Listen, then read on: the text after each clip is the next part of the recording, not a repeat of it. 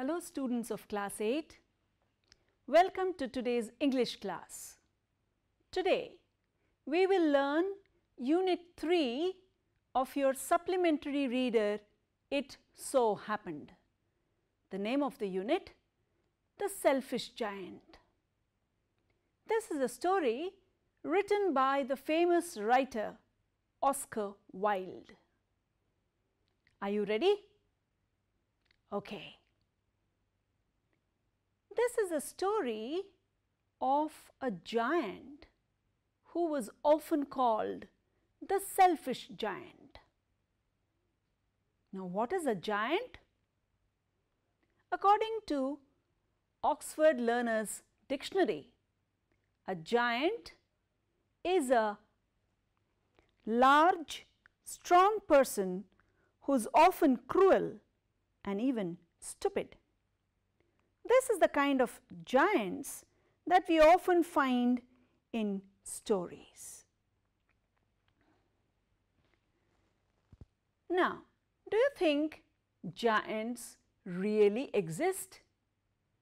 Let us read the story and find out if in real life we have ever found giants like this. Okay, let us start. Are you ready? Once upon a time, there was this giant who had a beautiful garden around his house. Every afternoon, little children came to play in that beautiful garden. It was a lovely place. There was soft green grass, beautiful flowers popping out of the grass and dancing in the breeze. On one side of the garden, there was a row of peach trees which had lovely pink and pearl blossoms in spring and red peach fruit in autumn. The children enjoyed playing in this beautiful garden. Very often they exclaimed, "How happy we are here!" One day, the giant came back from his visit to his friend, the Cornish ogre, after 7 long years. He came to his garden and found these little children. "What are you doing here?" he said. The children got scared and ran away. "My garden is my own garden, and I will not allow anybody to play here except myself." Seeing this, the giant made a huge wall around the garden and put up a notice board that said, "Trespassers will be prosecuted." Now, do you know what that means? Yes. Anybody who enters his garden without his permission will be punished. How sad for the children. They could never come back to this garden again to play. They tried playing on the roads. The roads were dusty and full of stones. They were very sad. They went around the walls of the garden and exclaimed, "How happy we were there." Poor children.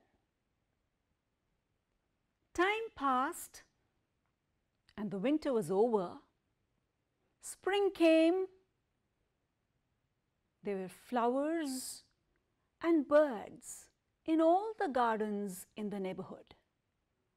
But in the garden of the giant, the selfish giant, the spring never came. It was still winter.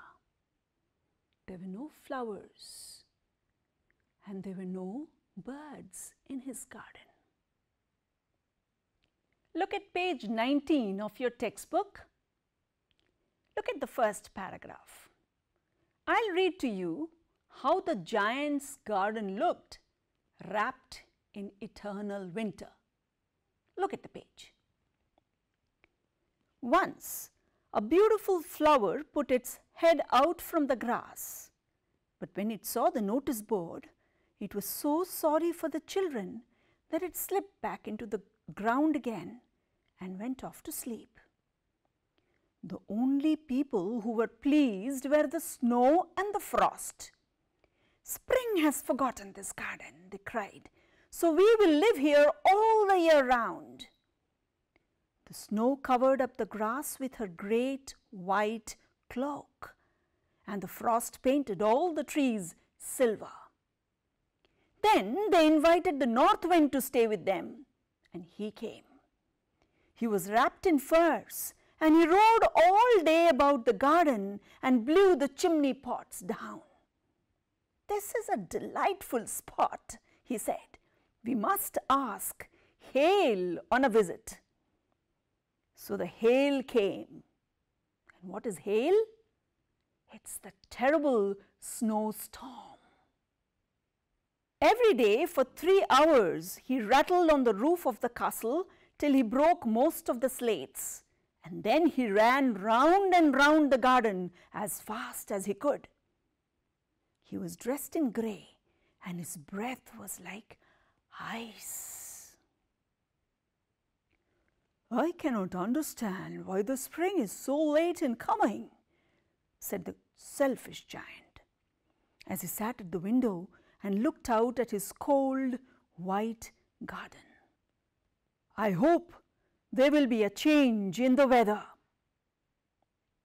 But alas, the spring never came, nor the summer or the autumn. The autumn brought rich, ripe fruits to all the gardens around, but not to the giant's garden. "He is too selfish," said autumn, and it did not visit the giant's garden. There was eternal winter there, with the snow and the frost, the north wind and the hailstorm raining there, all of them as cold and as loveless as the giant's heart. Days and months passed. One morning, as the giant lay awake on his bed, he heard a lovely music. He thought, maybe the king's musicians are passing by. But actually, it was only a small linnet, a brownish singing bird, sitting at his window and singing.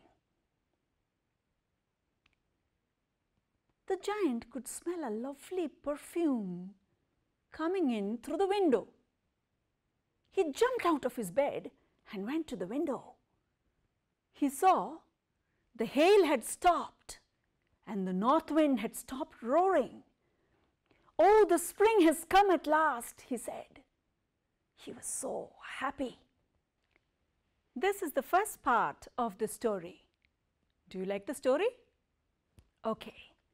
Let's look at the comprehension check questions before we go to part 2 of the story. Question number 1.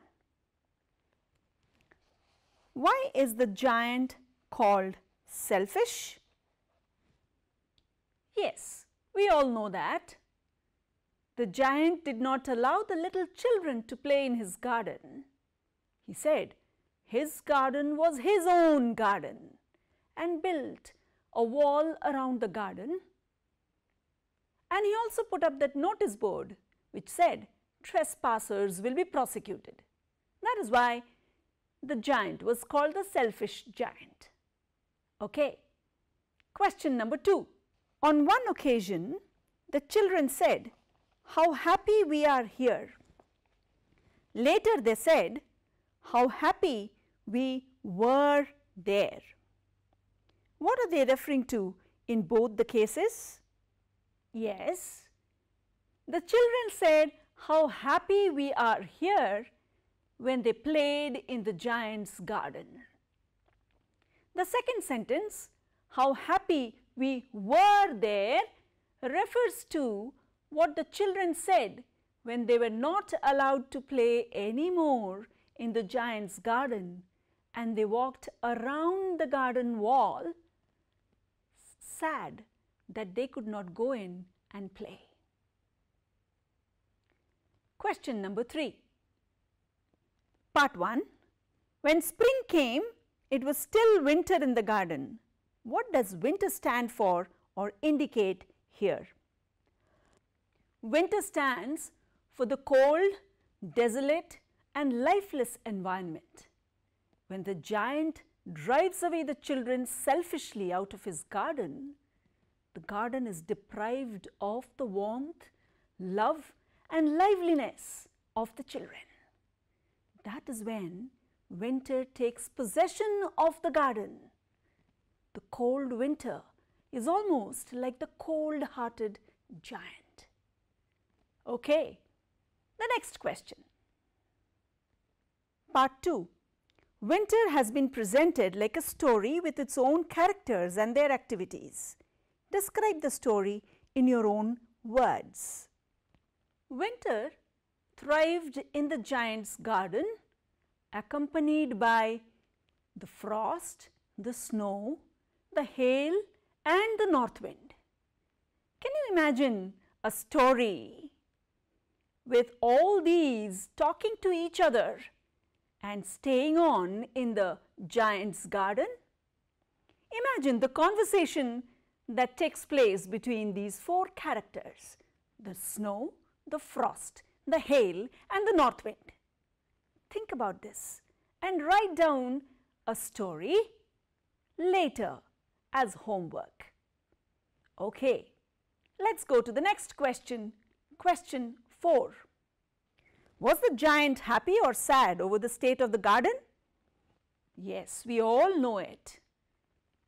The giant wasn't happy as the spring delayed. Question 5. What effect did the linnet song have over hail and the north wind? As the linnet sang, the hail and the north wind stopped roaring and destroying the castle. Okay, let's now go to this part 2 of the story. As the giant looked out of his window, he saw the most wonderful sight. He saw that through a small hole in the wall, the children had crept back into his garden. On every tree there was a child, and the trees were so happy that the children were back. They were filled with lovely white and pink blossoms. Down on the grass there were lovely flowers blooming. He looked around. There were birds and butterflies. Suddenly, he noticed in one corner of the garden there was still winter. There was snow on the tree. He looked down there and saw there was a small child standing under the tree. He was so tiny he couldn't climb the tree on his own, and he was crying bitterly. The giant's heart melted looking at this scene. He decided to go down and put that child on the tree. He realized his mistake and said, "How selfish I had been, and now I know why the spring never came here." He also decided to break the wall and let the children play in his garden. There was a transformation in his heart. He was selfish no more. Maybe he was not even a giant anymore.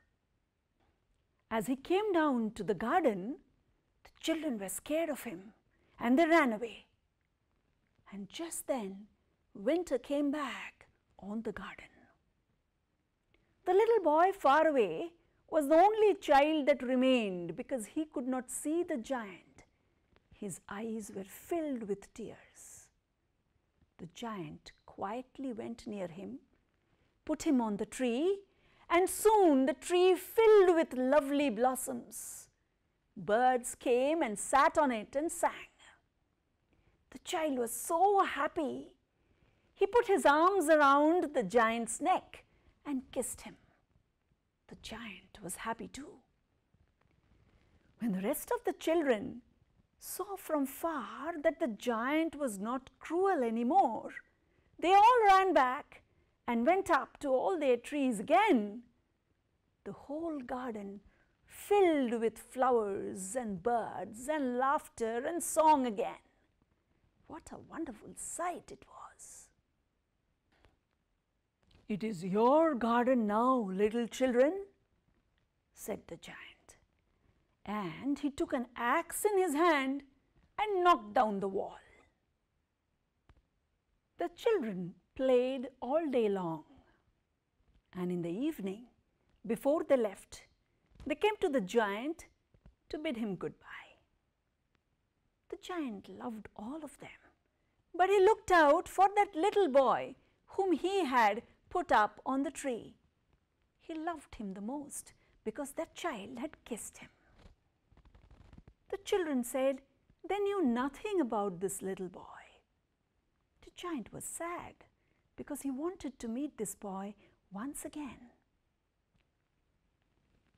From then on, every afternoon, the children came to play in the giant's garden after school. But the little boy, whom the giant loved so much, was never seen.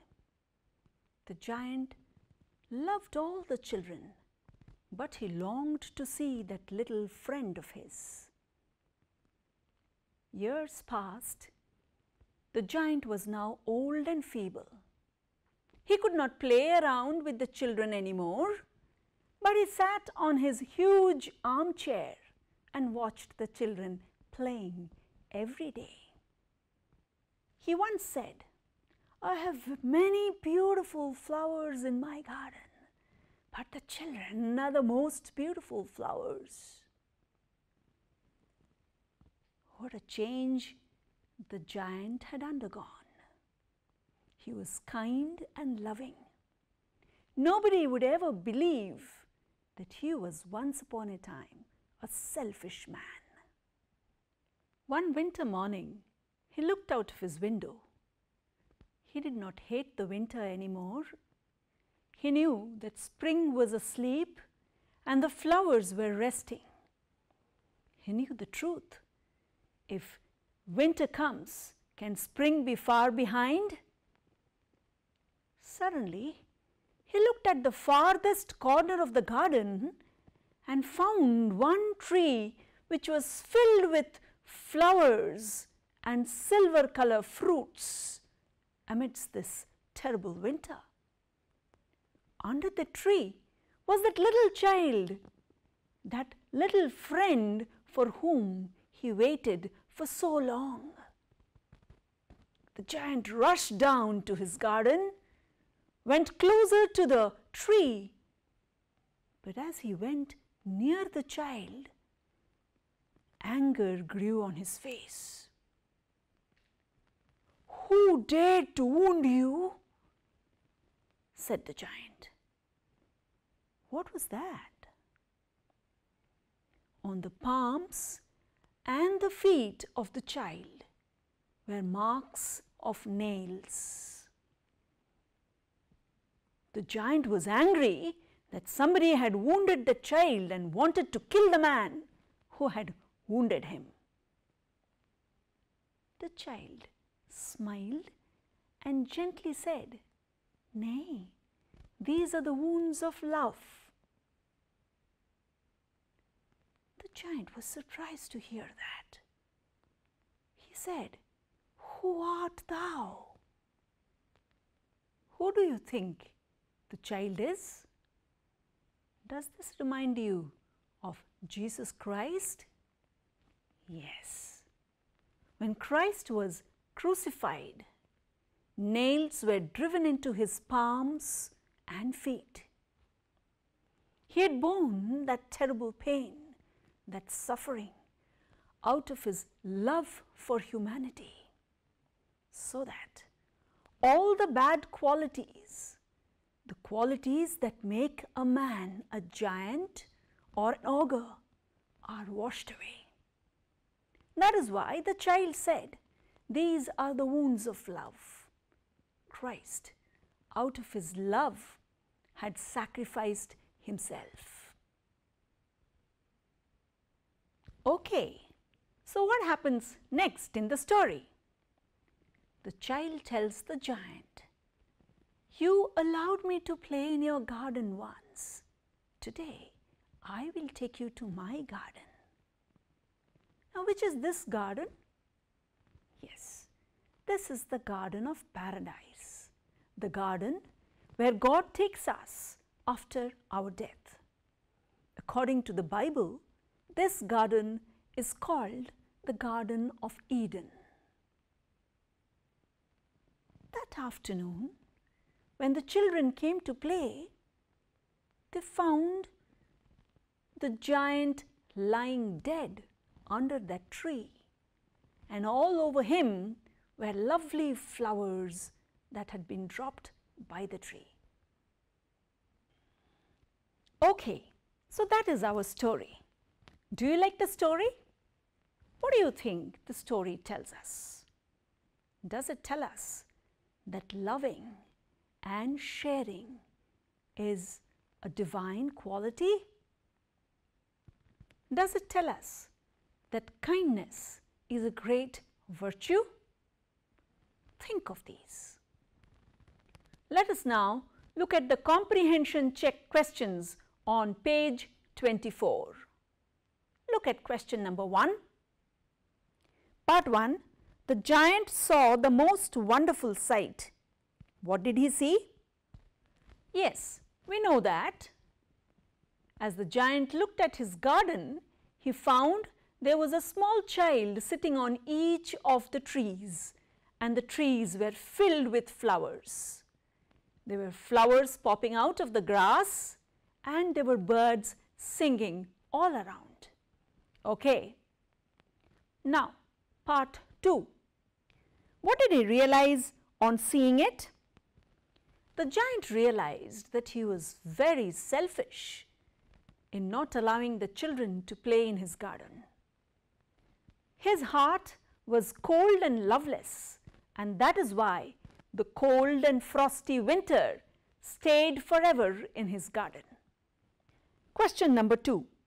Why was it still winter in one corner of the garden? Yes, we know that. There was winter in one corner of the garden where there was a small child standing under the tree. The child was so tiny that he could not climb the tree on its own, and therefore there was winter in that part still. Question number 3. Describe the first meeting of the little boy and the giant. We have discussed this. Try writing this later. Question 4. Describe their second meeting after a long interval. We discussed this too. Try this later at home. Let us now go to question number 5. The giant lay dead, all covered with white blossoms. What does this sentence indicate about the once selfish giant? The giant was selfish no more. He had turned into a very loving and kind man. And when he died, the flowers that were thrown over him was nature's way of rewarding him for this wonderful transformation of his heart. Okay, now let us look at the next section, exercise. Look at question number 1. The little child's hands and feet had marks of nails. Who does the child remind you of? Give a reason for your answer. We discussed this some time back. We said, yes, the child reminds us of Jesus Christ. You know that. Let's now go to question number 2. Is there something like this garden near where you live? Would you like 1. and why? What would you do to keep it in good shape? Just look around the place that you live. Do you have a nice garden or a park? If you were given charge of taking care of that garden or the park, what would you do to keep it in good shape? Think about some of the things that you can do. Yeah, when you go to the park, don't litter it with plastic bags and paper wrappers. Yes. Don't pluck flowers. Don't walk over the lawn. See to it that nobody ever comes to cut the trees down. There are many other things that you can do to preserve a park or a garden around your house. Talk to your friends when you meet them and discuss what are the things that you can do. Let us now go to the last section, think it over. There are two popular sayings there in that section. Let us first look at the second one. Owning things is human, sharing them is divine. Have you ever seen people who share everything that they have with others? Have you seen nature sharing things with us? Look at the tree. It bears fruits for us, not for itself. Look at the cow. It gives us milk and not only to its calf. Look at the river that flows. It does not flow for itself. It flows so that we can use its water. It is said, like these aspects of nature, we human beings are given our life to also help others. Look at the tree, how selfless it is. It even gives the axe the handle, the axe that cut the tree. Have you seen people who selflessly help and serve others? Today, I will mention to you one such people.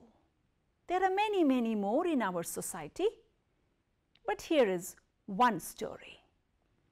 Have you heard the story of this lady? Look at the picture. She is Sindhutai Sapkal. Have you heard of her? Yes. She was born in a very poor family in Maharashtra long ago. She wanted to study but could not continue for long because of poverty. At 10, she was married. When she was 20 and was about to give birth to a child, her husband threw her out of the house. Soon after, she gave birth to a daughter. She was all alone with this little baby and knew nowhere to go to, no food, no shelter. Sindhutai did not lose hope. She went around begging to provide for herself and her daughter. She took shelter in one corner of a railway station and went begging from train to train to feed herself and the daughter. When she went back to the railway station shelter, she found there were many more children who were left out by their parents, many orphans who were around. So that little food that she got, she shared with them. More and more children came to her, attracted by her love and care. Gradually, many children came to Sindhutai, and she worked very hard, going from place to place, begging for food so that she could share with these children. This went on. Many children came to her. She herself did not have a shelter, but she took care of these children. Gradually, it attracted the attention of people around, and some kind-hearted people made little shelter for her and the children. This went on. Today, Sindhu Tai has taken care of over 1,000 children. She provided them with food, most of which she got from begging. But she saw to it that these children had education, and many of them have grown up to be very responsible citizens of the society. Some are doctors, lawyers, teachers, nurses. What a lovely story this is. What an inspiring story. Her life also exemplifies the other statement that is there in your book in the Think It Over section. Look at the first statement. Selfless love involves suffering for others. Sindhu Tai could have been okay begging and providing for herself and her daughter, but she didn't stop at that. She also cared for the other orphans around. She had to struggle very hard to feed so many mouths, and she took it upon herself just because she had a loving heart. Okay, so do you like this story? Yeah. So with this, we complete Unit 3 of your English Supplementary Reader. What did we learn today? Yes, we read the story of the selfish giant. We answered some of these comprehension check questions. We discussed the exercise and also the Think It Over section. We heard the story of Sindhu Tai Sabkal briefly. That's all for today. See you next time. Till then, goodbye. Thank you.